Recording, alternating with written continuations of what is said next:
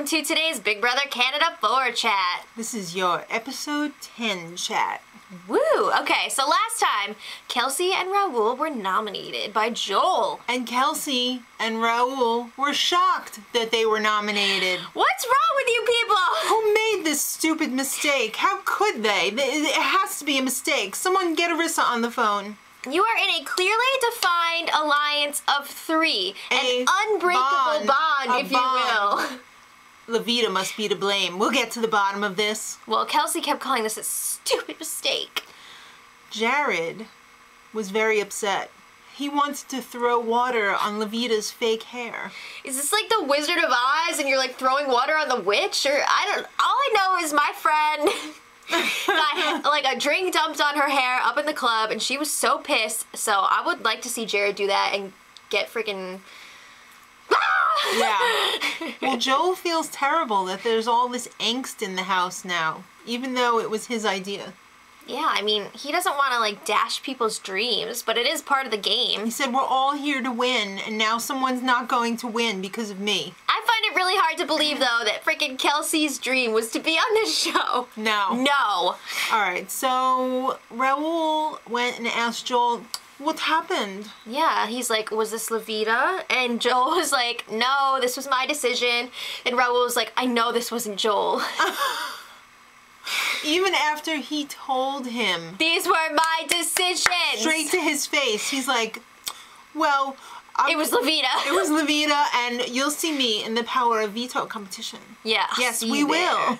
So then Raul was crying by himself in the bathroom. It was kind of sad. It was really sad. So then Jared goes and comforts him, wearing his freaking pants tucked into his boots. I think Raul, as a stylist and as a human, was quite really amused. Crying he was about quite that. amused. I think that's what the tears were about. All right. Well, Kelsey and Jared, they still don't effing believe it.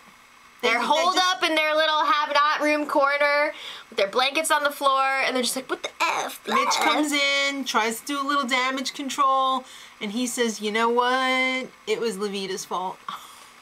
Yeah, because Mitch is very much working both sides right now, so he doesn't want them to think that he was in on these nominations. Well, that's what they wanted to hear anyway. They wanted to hear that it was Levita's fault. Yeah, he was also protecting Joel. Right, but now I'm thinking, since he said that, they were like, I don't know. All right. Well, Jared, all this fuel is being added to the fire. He goes and confronts Levita about this. You're terrible. Like, how could you? I think it's disgusting the way that you try to manipulate Joel. You're disgusting. So then she starts crying and nobody cares. Well, Joel Not cares. Like when Raul was caring. No. Crying. Joel goes to the bathroom where the trio's all hanging out, and he's just like, I want you guys to know those were my nominations. And they were like, yeah, right. Ooh! Time to pick players for the veto. How many times does he have to tell them, though? I mean, really. He makes his own decisions. They will never believe it. So, because they can't make their own decisions, so they figure nobody else can either. Yeah, they're all, guys, what are we going to do this week? Okay, veto picks. Joel picks Dallas. Okay. Kelsey picks Ramsey. And Raul's the only one who picked, like, somebody who might help him, being Jared. Right. And the host was Cassandra. Kelsey was also quite excited that Jared was one of the veto picks. Of course. I mean, if Jared wins and takes one of them off the block, there's still a chance that they could both stay. Right. If they get rid of the pawn instead. Alright, so it's time for the POV comp. It's a Wild West theme. Wild West and polka. This should be... Polka! This should be easy for Jared since he is like a freaking cowboy. Well... Canadian cowboy. I guess. He does wear his boots on the outside of his pants. Come on. So you have to ride a fake horse. You gotta pull yourself along this track. I love this. I love when they have like little fake horses, or you know, like the mermaid one was awesome. Creative. I love that. So you have to get your horse over to the desert. Find these cards, bring them back one at a time, and make the best possible five-card hand that you can. There's also wild cards that have punishments. Yeah. Or maybe a prize. Well, no. The wild cards don't. There is a prize. All of the wild cards are punishments. So, no, I'm not trying to shame you. I'm just saying. So, you know, you can make that any card you want. But then there's reward cards that cannot be used to help your hand, Right. but you get a reward. All right, well, Jared fell off his horse like Right 3 away. seconds into it. Kelsey's like, Jared, stop that! Yeah, because he really did it on purpose. All right, so Jared pulled the first wild card, and his punishment would have been you can't compete in the next HOH comp. So he's like, I don't want to use that one. I'm going to throw it in the discard box. Yeah. Raul also got a wild card. His was Knight of 1,000 Lassos. We'll get there. He didn't know what it was, but it sounded lovely. No. Kelsey got a reward card for $1,000. Of course she's keeping it. Come on. The prize for the show is only 100,000, so you get 1,000. No tax, though. Oh. Well, no tax on the 1,000 either.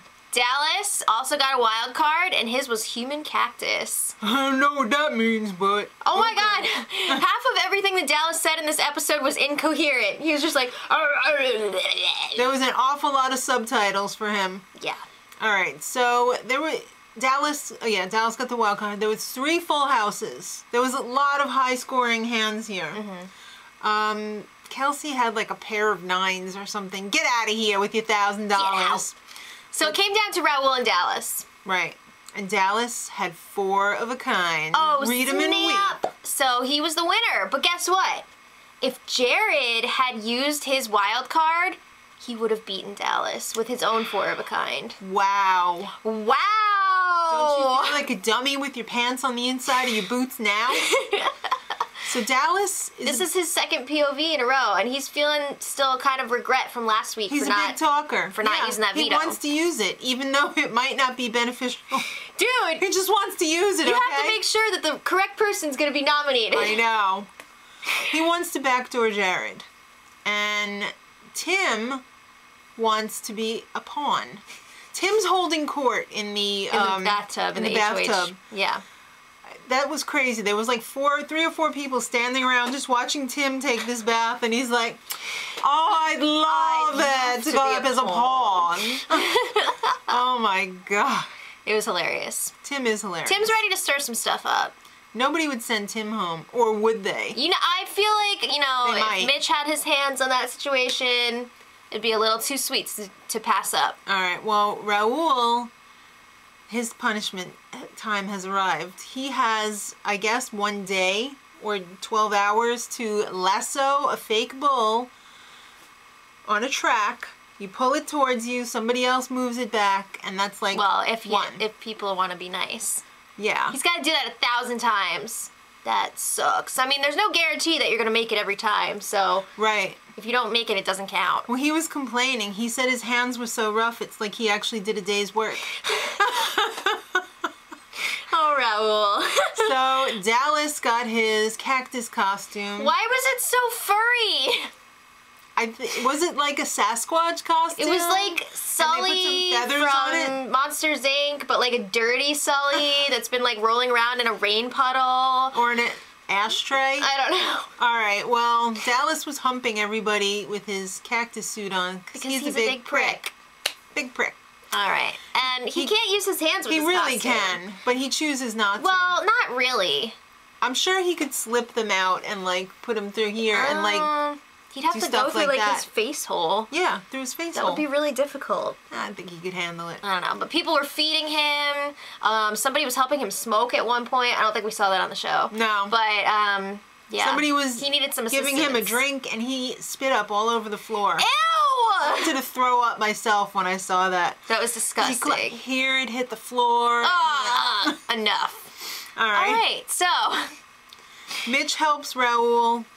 That lassoing took a long time. Well, Mitch is trying to help him strategically, too, because he thinks that if Kelsey goes, she's kind of like the linchpin of that alliance. So once she's gone, he can kind of move in there and scoop up Raul and Jared. Raul doesn't know what the hell's going on, especially if Kelsey's gone. He needs guidance. So, I wouldn't want Kelsey leading the way either, no. but Mitch, yes. He's like, I could have them put Tim up on the block as a pawn, and then you could Kelsey will go, you'll stay. Yeah. So he pitches the idea to Joel and Levita, and they're like, Well, they're kind of thinking, if Dallas uses the veto, but I mean, what are the chances he's going to do that? If Dallas uses the veto, he's going to want to see Jared go up there. So Kelsey asked Dallas if he's going to use the veto on her. And he's, at first, you know, before she walked in, he was all like, I'm going to use that veto. Yeah. And then, He's like, no, I don't think I'm going to use it. yeah. All right. Kelsey realizes, oh shit, I'm probably going home this week. Did anybody else get the sense when she said that to Jared? Jared was just like, yeah, well, bye. Yeah. Yeah. Wake up, stupid. You're going home. So it's time for the POV ceremony. Raul says, I am loyal, truthful. I'll be grateful if you use it on me. I owe you one.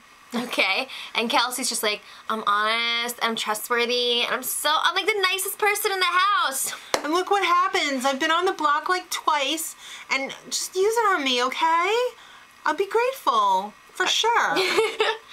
Yeah, so Dallas is like, I'm not gonna use it. And he said he wants to chop one head off the three-headed monster. Why do these people think it's okay to put that last parting shot in all the time? Remember what happened to Christine when she did that? I feel like She went sometimes next week. you want to leave out those unnecessary comments, but this is Dallas we're talking about. He's Yeah. not holding anything back. No. So, who do you guys think is going home tonight, actually? It's a special 90-minute fake double eviction. We still don't know exactly how this is going to work. They haven't said, so... Well, one eviction's going to be real. Right. And one is going to be fake. We'll find out. And until next time, Much love. Edit.